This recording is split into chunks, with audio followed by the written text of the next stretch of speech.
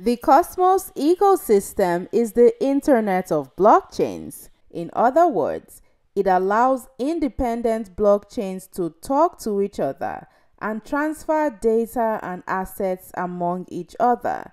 This simple feature is what makes it unique among other blockchains because before Cosmos, blockchains existed in silos and they had no way of communicating between themselves.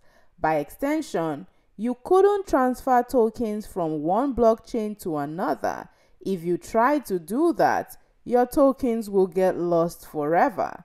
But Cosmos has made this transfer possible through something called the Inter-Blockchain Communication Protocol.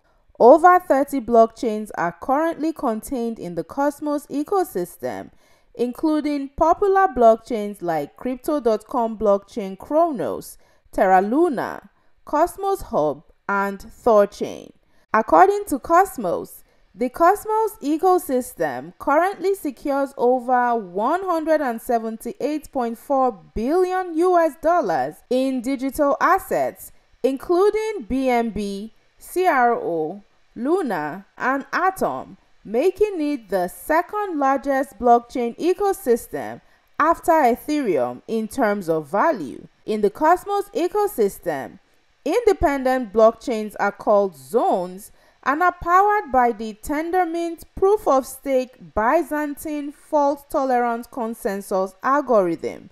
I know that was a lot of words, but what that all means is that the consensus algorithm Cosmos uses allows the network to reach consensus even if some of the nodes fail or act maliciously, so it is more fault-tolerant than many other networks. The goal of Cosmos is to make it easy for developers to build blockchains for different use cases or applications, and for those blockchains to communicate and transact with each other.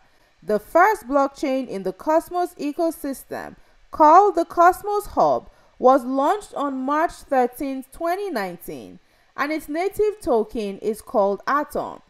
Atom is used for transaction fees, staking, and as a voting mechanism in governance.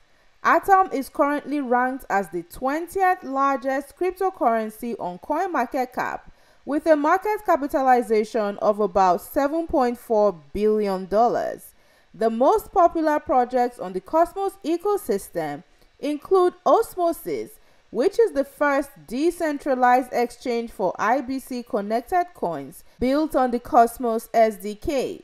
There is also Terra, whose native token is Luna. Terra is a blockchain protocol that uses fiat-pegged stablecoins to power price-stable global payment systems.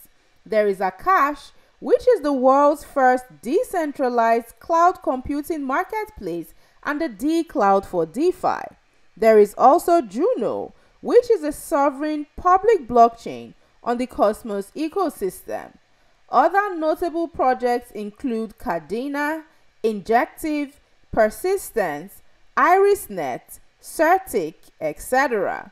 If you would like to know more about these individual projects or other token ecosystems in the ever-expanding crypto space, then hit the subscribe button below and turn on the notifications so that you get notified every time I upload a new video. Thanks for watching.